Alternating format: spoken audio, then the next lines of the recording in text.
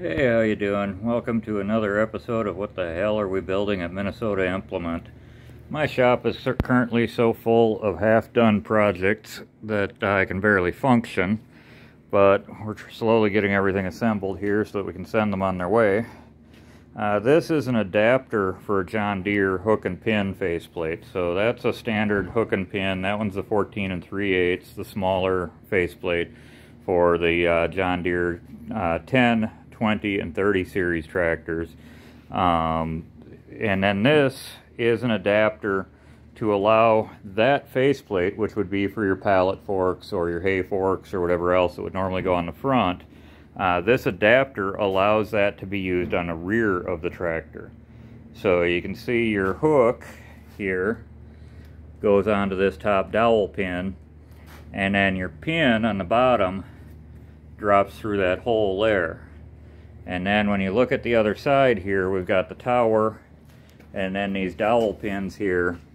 Those hook up to your John Deere quick-hitch system.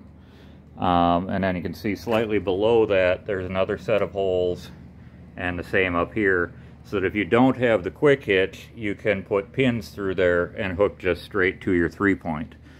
But like I say, this adapter allows you to put your front end attachments onto your rear 3-point, so that if, let's say, you're going to pick up 2 round bales, you can put your pallet forks onto the front of the machine and your hay fork onto the rear, pick up a bale with the rear of the machine, and then pick up a bale with the front, and you can carry 2 hay bales that way, one front and one rear.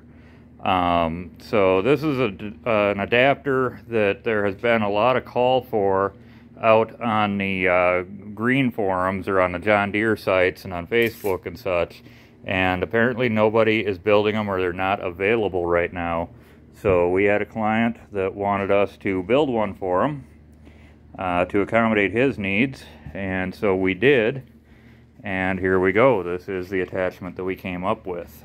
So he also is getting this other faceplate, which is it's a similar unit to a pallet fork faceplate with the rails. He's putting his plow onto that, so his plow is currently set up to go onto his pallet fork hook and rail system. So we just mimicked that rail system onto a faceplate so that he can get his pallet fork faceplate back to actually using it with pallet forks. So that's one of the advantages of us being a smaller shop, is we can custom build some attachments if you need them. This little adapter plate we will probably make part of our regular product line if there is a call for it. So we are Minnesota Implement. We absolutely love to do custom work, even though we're usually booked out pretty far because we're one of the few shops that does do custom work. So sometimes you got to wait for it, but we do build very good quality attachments. Feel free to check out our website, minnesotaimplement.com, and watch our other videos. I believe I've got about 150 videos out there now on our equipment and other random things. And thank you very much for watching.